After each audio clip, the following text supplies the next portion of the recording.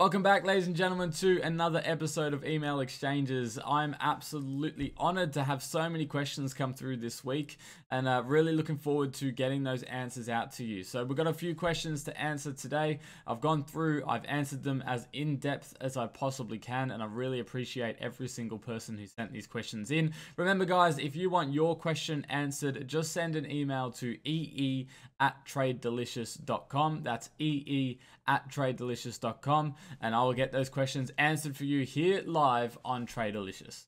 Without further ado, let's get into it.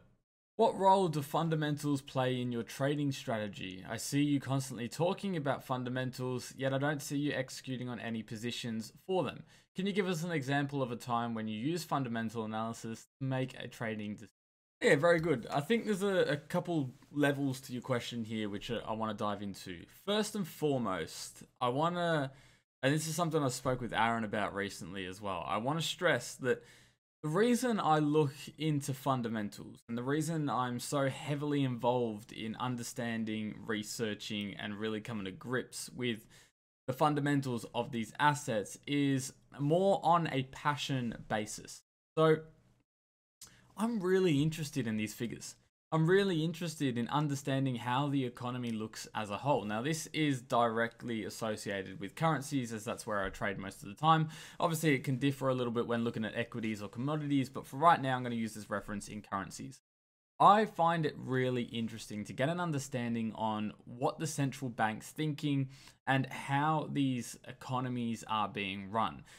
It's that curiosity in me that just pulls me towards it. They're running a business and I'm so interested to see how they go about running that business and why they make the decisions they do. So that's first and foremost. I'm really interested in understanding, and then also understanding how investors react based on the little information that is given. So that's the main reason I started looking into fundamentals. Now, when it comes down to my day trading, the things that you guys see more often, fundamentals don't play much in a part in any really part of that strategy. I have seen, however, an increase in profitability since understanding the fundamentals. It gives me more conviction. I execute my positions quicker. I cut my losses quicker if I actually understand the times that I'm trading and the assets that I'm trading. If I know I'm trading the Aussie dollar against the US dollar and I have a clear and concise understanding of what these two currencies are doing and what we're expecting over the next week, if we have major announcements, whether we had a major announcement on Friday, so Monday we're still going to have some extended volatility. These things are really important to my day trading, so they do have a play there. But in terms of picking direction or entering and exiting trades, it's very rare that I do unless I'm trading an actual fundamental release. That's majority technical analysis. My fundamental analysis is transitioned to more my long-term positions. So an example for you is over the past few months, I've been heavily shorting the Aussie dollar US dollar pair, hence why I'm talking about it so much today. I have been shorting the Australian dollar, expecting our interest rates to slow down a lot quicker than what the US will, and that strength in the US still being prominent. So far, so good, but we'll see how that follows through. And my long-term positions I don't usually share too often. It's not something I'm well oiled in, nor do I have the confidence to share, which is why you don't see much of that. Whereas my day trading, I'm more than happy to share all that. So yeah, short answer, my fundamental doesn't necessarily change or impact heavily my day trading decisions. It's more of a passion that I like to understand exactly what happens in the assets that I trade. And I think it's very important for every trader to have a clear and concise understanding on what the asset they're trading truly is and what's causing the movements in which they're trying to capitalize on. Last week, I got absolutely slammed by the CPI data. I received bad slippage on my account and ended up losing one of my funded accounts. How do you adjust your trading strategy when you encounter unexpected market events, such as a sudden change in the CPI or the interest rate? Okay, all right, where to begin? First of all, let's start with the CPI was not an unexpected market event, okay? It's very public, and I'm quite surprised you didn't know it was coming because it was everywhere in media, literally everywhere. So I'll be very surprised if you considered that a unexpected market event, then you need to adjust your trading plan a little bit to at least understand when you're trading, especially something like the US dollar, when we're going to have these high impact news, because they're very public, they're planned way in advance, and it's coming out at the exact time, and they're usually pretty proficient in getting it at that time. So first things first, you need to add a trading calendar or an economic calendar to your trading plan, because it would have prevented this all through and through. It wasn't unexpected. CPI data came out almost as forecasted as well. We missed by 0.1%, but that's not much in terms of CPI. So everything was already priced in. It was pretty accurate the way the data was released, and it was something most financial analysts were publicly predicting to happen as well. So let's get that out of the way. I'm sorry to hear about your account, but that look, slippage happens, especially in these high volatility news events. This is why we need to be so proficient in understanding when these events are due, and being out of the market, or being at least reduced risk to the market during these times, because sometimes a stop loss won't be enough to protect you, and as you can see, you can get slippage that's quite bad. Now, I still want to address this conversation in case there's an event that is unexpected. Okay, so what you've explained there was expected, and actually came out pretty much as forecasted as well. So it's a little bit different, but let's go down the line of whether or not it wasn't expected. Okay, let's just imagine that, for example, something like the Ukraine war, okay, while tensions were heating up, it wasn't necessarily expected that Russia were just going to go and invade. When that did happen, stock markets went a little bit crazy. Now, you could have been in a position during that time, whether it helps you out or whether it causes a loss. How do you react? How do you really situate yourself? Or better for all, how do I react? The way I react, especially for my day trading, my long-term positions, I can take a little bit longer to react. I can get a deeper understanding on what this actually means for different things, and then reposition myself correctly, or at least in my analysis, what would be correctly. That's key number one, is understanding the new information. Something's just happened. Yes, the market might be going crazy, and it might send your emotions through the roof, but just sit still. Understand what has happened. And now, if what has happened still aligns to your analysis, it's still, whatever it might have been, it's still according to your analysis, then hold your position willy-nilly. You might want to reduce some risk to get out of the volatility, but if it co-aligns with your this is longer term positions here, guys. If it co-aligns with your longer term outlook, fantastic. That's best case scenario. Even if it comes a bit down, if the analysis is correct, long term, you'll be fine. When it comes down to day trading, 9 times out of 10, I am cutting it. I am cutting it instantly. If you're day trading, you're looking at maybe an hour-long position, maybe 2-hour-long position, and there's just been some breaking news, or there's been a press release, or whatever it might be, that alters the volatility of the market you entered, that alters exactly how your setup was going to function, it means your analysis is no longer valid. Okay, especially if it's based on technical analysis. If we have breaking news, there's a lot of long-term traders, a lot of short-term traders, a lot of investors that are just going to be buying or selling those assets based on this breaking news and trading the volatility. That means that your short time frame support and supply and demand analysis is going to become invalid. People don't care about it, okay? What they care about is this breaking information and these great investment opportunities which can come from it. So if you're in day trading and you get a bit of breaking news, usually you might get stopped out or hit your take profit prior to noticing it.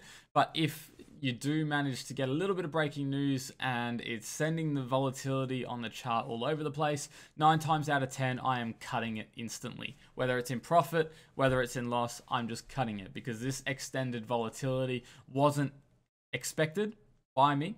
It wasn't part of my analysis, and it wasn't part of my plan. Therefore, with this breaking news that has just come to fruition, it may remove my edge from the market. And if I have no edge in the market, I do not want to be in the market. And this goes the same sometimes when you're looking at backtests. If you're backtesting a strategy and you can clearly visibly see that in one of your trades there was breaking news or an extended volatility because of some kind of data, don't count that data. If you're not going to trade it, don't count that data. Win or loss, it doesn't matter. What I like to do, and this is the question here, is cut my losses or cut my winners almost instantly as soon as this news is being released. Whether it runs on to be a 20x opportunity, I don't care. It wasn't part of my analysis. It wasn't part of my plan. And I know that if I stick to my trading plan and my trading strategy long enough over time, I will generate profit. I'm not trying to make a quick buck. So I cut those positions very, very quickly. My longer term positions, I'll hold on for a little bit, get an understanding of exactly what's been said, exactly what's going on, and what this could mean for the asset in which I'm trading. And then I'll reassess the situation on whether to scale out of that position, whether to add more, or whether to hold or cut it completely. What advice would you give to a novice trader who is just starting out? Can you provide some tips on how to develop a successful trading strategy and avoid common mistakes? Alrighty, let's dive deep, shall we? Let's get involved in this one. First things first, I want to address something to any new traders, but even our experienced traders, the guys who have been involved in the market for a while. This is some hard-hitting advice I heard a little while ago. Trading, I mean, welcome to the toughest thing you'll ever do. Trading, first of all, welcome to the community, but welcome to the hardest thing you'll ever do. A lot of people are attracted to trading because of the money aspect, right? We trade with money to make money, and yes, there's the ability to make a lot of money, and that tends to attract people for the wrong reasons. So I want to really dive into this and what it means to be a trader and how difficult it really is, not in an attempt to scare you off, but just to hit home on reality to the fact of trading. You are a new trader who is going up against algorithms that are faster than you, traders that are smarter than you, funds that have more money than you, insider information that you don't have, people out on the internet to misinform you, and your own emotions to guide you in the wrong direction. There is an endless list of everything that is against you, and everyone you are going up against are incredible at what they do. They're unethical in a number of different ways. We can go on and on, okay? This is not an easy game. This is not an easy, oh, this is quite fun, let's do this, let's get rich. So the moment you realize who your opponents are in trading, you need to realize that you're not here to make money when you begin. You're here to survive. You've got everything out and everyone out to hurt you. It's to stop you from becoming a successful trader. Your job is not to sit here and make money. Your job is to survive. So that's how I expect you to go about the market. When you go risk on and you're analyzing what is it that you have that is going to prevent those people, those smarter people, the richer people, the quicker AIs, what is it that you have that is going to give you an edge over them? Now, that's hard to develop and it takes time to understand. But that's why I want to challenge you. Instead of just going, yes, I'm going to trade, I'm going to learn to trade, here's my money, let's click a load of buttons, do some research. You've got to be at the top of your game to keep performing. Eventually, yes, it'll become a habit and you'll be able to do it as easy as what some of the people make it out to be. But it's definitely not that easy to learn, and it's definitely not that easy still 5 years in. It takes a very, very long time. So you need to be passionate about this. If you've got no passion, I'm telling you right now, there is many, many other ways to make money and to still make good money. There are many other ways. Trading is definitely not a get rich quick idea. It's tough, it's grueling, and you are up against everything and you need to bring an edge. Okay, so first of all, that's not a warning. It may come off as a warning, but I'm not trying to scare you off. I'm just trying to drive home reality. Okay, this is the reality of the fact, and I think some people need to hear that sometimes. We're in this because we choose to be in this and because we want to be in this and we want to make money this way. It's not easy. And there's plenty of times where I've looked at myself and gone, Jordan, is this really the right decision? And I know a lot of professionals have done the same, okay? In saying that, now you understand that you're here for survival first, profit later. Survival first, profit later. start researching, but I mean thoroughly researching. Yes, watching the occasional YouTube video, looking at strategies and how to execute positions is good, but don't just click on the things that excite you, like how much money you could make. Get an understanding of the assets you're actually trading. If you're trading CFDs, understand what CFDs are. You'd be amazed how many people don't understand what it is they're actually trading. If you're trading futures, what assets? How are you trading them? How do they work? Get a deep understanding on how everything works, and it'll give you more clarity in understanding strategies. Strategies a whole nother day, a whole nother day, a whole nother dollar. You're going to hear a lot of different strategies that you think work. You're going to go and trade them. They might work, but the thing is they won't work for you. As a novice, it's very easy to think in your mind, they're doing it successfully. Let's go replicate what they're doing. And sometimes it may work. But I found in my experience and my journey that the only time I really generated profits and I could be proud of and I could turn in or improve the numbers was when I developed a strategy myself. You can take things from a number of different people you've learned from, maybe some experts, maybe some books, whatever it might be, but you need to go through the process of developing your strategy yourself, going through the back testing, gaining the confidence in the assets you're trading, understanding exactly how you do. It's very in-depth, it's a lot of information, and it's a lot of things to go through, and it's something we try to help people here at TradeDelicious with, because we know how elaborate it is. But the reality of the situation is no one's going to trade for you.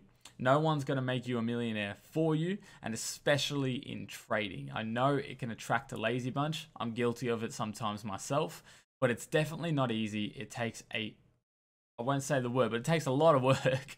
And yeah, it's something to be aware of. Now, if you heard all this and you're still red hot willing to give this a crack, now we're talking. Because you're in it for the right reasons. You know that you're not going to make money in the next 2 years, okay? But from there, the skills you will learn, the ability you will have into the future, now we're talking. Start analyzing different assets. Maybe pick just the one asset. Get an understanding of why it moves, how it moves, the order flow, the times that it moves, the volatility in which you can expect, and then start playing around with different orders, back testing different strategies, different risk management approaches, different ways of executing positions, and start building your foundations from there. But first, foremost, it's very important you understand why you're in trading, and then understand exactly what it is you are doing when trading, because a lot of people just jump the gun and they start trading things that they have no idea what they're doing, and then they get margin called, and then before they know it, they owe their broker $100,000 and they had no idea how they even got there. Trust me, it happens day in, day out. Do your research first, understand the assets, then start having a look at where you can build a strategy and where you can really try and find an edge in the market. How do you balance your trading with other aspects of life, such as family, hobbies, or other work commitments? I think I'm quite bad at this. But the whole work-life balance thing is definitely not one of my strong suits. So I'm probably not the best person to be asking for advice, but definitely having allocated time to do your other hobbies, or your or spend time with your family or something. It's really vital that you ensure that you're still spending time with those, and you do have time to switch off. So through the week, especially being here in Australia, the afternoons can be quite busy for me. We're an international business here at TradeDelicious, so the other team members are waking up as I'm starting to switch off for the night. So I have to reach out or reply to different questions, and maybe answer a couple different phone calls, do live streams at times of the night where most people are usually switching off. So through the week, it's quite difficult for me to balance that, and it's something I need to work on too, in that aspect. Weekends, I try to compensate for it. So over the weekend, computer, phones, everything completely shut off. I disappear completely over the weekend. I'm sure my co-workers will tell you a bit about that. Definitely just like off the face of the earth. Won't be around over the weekend. And then Monday, I kind of recap and have a look at what happened, which is where the market overview on a Monday comes from on TradeDelicious. It's because that's what I do anyway, as I try to look at what's happened over the weekend and recap last week. It's all about priorities, right? It's not necessarily the fact that trading requires you to be on 24/7 in order to make money. A lot of people, and this is something I really notice out there, is especially on Twitter. Now, Twitter is never really a good spot to look for any type of trading advice or anything. There's a lot of ego on Twitter, but regardless of the fact, you see heaps of people boasting about how they only do maybe 1 hour of work, 2 hours of work a day. They make their money and they go off and they do whatever. The same people will then go tweet about and say they're built different because they do 16 hours a day of work. So you're getting this contrasting opinion here. I don't believe that the amount of time you put into trading does necessarily correlate into profit. And I do believe there's a thing of too much time, which is why I cut down how I trade into day trading in the way that I do. Not only could I find an edge there, but the main reason I started looking for an edge there was so I could spend more time away from the charts. Now, different business endeavors and different moves which we make cause different collision effects for what we're trying to balance in work and life. And to be honest, it's an element I'm not very good at. And it's not an element where you really want to listen to my advice, because I manage and we get through, but it definitely could be better. So I actually raise you with this question. I think what we should do together, now whether it's me getting grilled, whether it's someone else getting grilled, or whatever it might be, we should sit down with a professional, maybe Louise or someone that has the psychological ability to really help us develop a bit of a balance, maybe even like a therapist.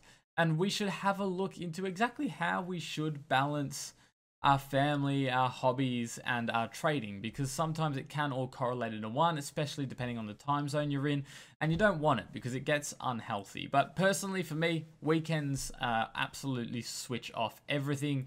Go outside, get something to go spend some time with your family, go to a rugby game, just really go experience life over that weekend.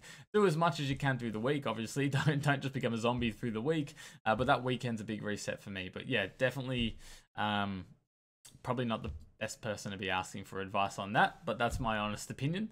And that's where I sit. There you have it, guys. Another episode of Email Exchanges done and dusted. I want to say a big thank you to everyone who sent their emails this week. I hope you enjoyed these questions. I picked the best of the bunch, and I try and run you through them to the best of my ability. Remember, if you want some of your questions answered, or you have any comments, chuck them in the YouTube comments below, or send an email to ee@tradedelicious.com. That's ee@tradedelicious.com. Guys, I hope you enjoyed this episode, and we'll see you next week for another episode of Email Exchange.